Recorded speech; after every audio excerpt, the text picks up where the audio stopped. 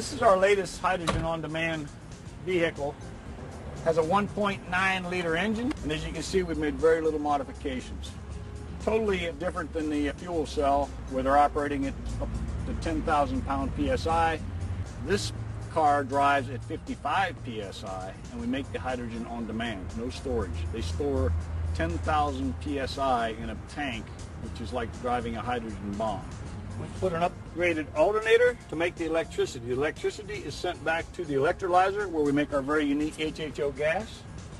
The gas is brought back up through this hose and injected down into the engine. This particular vehicle, we've gotten up over 51% fuel economy. The exhaust on this car has had no modifications. It still has the original catalytic converter.